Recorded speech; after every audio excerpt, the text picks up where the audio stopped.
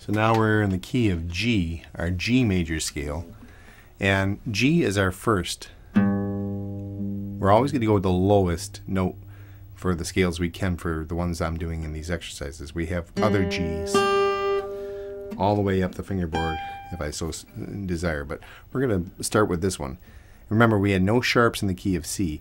G is our next in our circle of fifths, and we say circle of fifths because C is the first, D, E, F, and then G is the fifth. 1, 2, 3, 4, 5. So since G is next, we're going to go ahead and start off with our lowest G. We're going to have to remember the seventh note is going to remain sharped. It's not going to be used. So G, we'll count the scale first. 1, 2, 3, 4, 5, 6, 7, where we use our pinky. That's going to be called a sharp. So we would have used ring, open, middle, ring. We would have used that F, but the seventh one can't be used. It's what we call a sabbatical note. It has to rest. Like the seventh day is a Sabbath in the Jewish tradition, and Saturday, Sunday, Monday, Tuesday, Wednesday, Thursday, Friday, Saturday. So they don't work on Saturday. They rest, the Orthodox. And that's called a sabbatical day where they don't do any work. Same thing with the scale. 1, 2, 3, 4, 5, 6.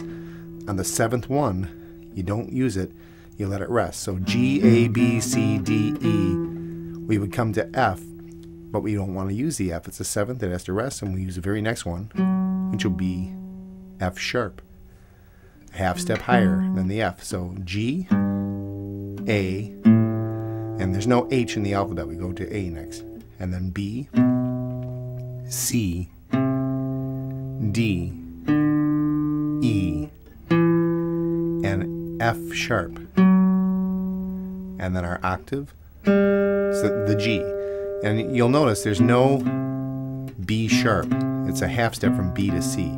So G, A, B, C, D, E, F sharp, and G, my octave. That's the G major scale that we've practiced in our primer. And if you don't know these scales, go back and learn them. You want to learn the way that they work mechanically before we start giving them names.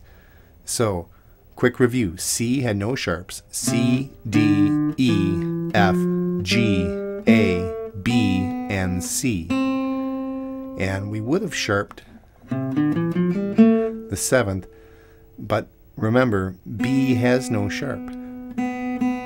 So B's going right to C. So that gets off the hook. That's why C is our first in our musical alphabet.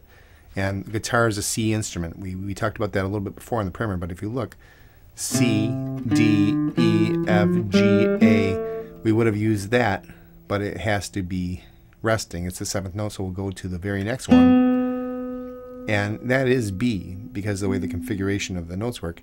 But we don't want to use our pinky, so we've tuned the guitar down.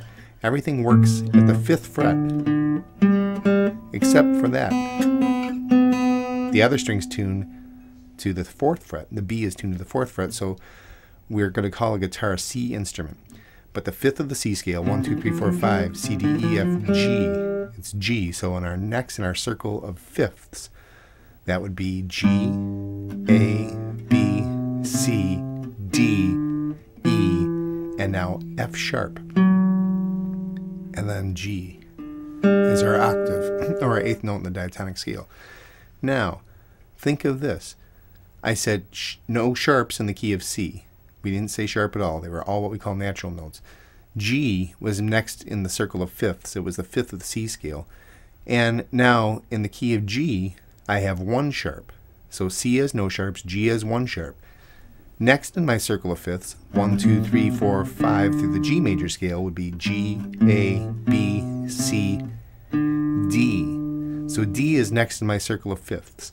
And there's a little rule. Once sharped, always sharped. So remember that.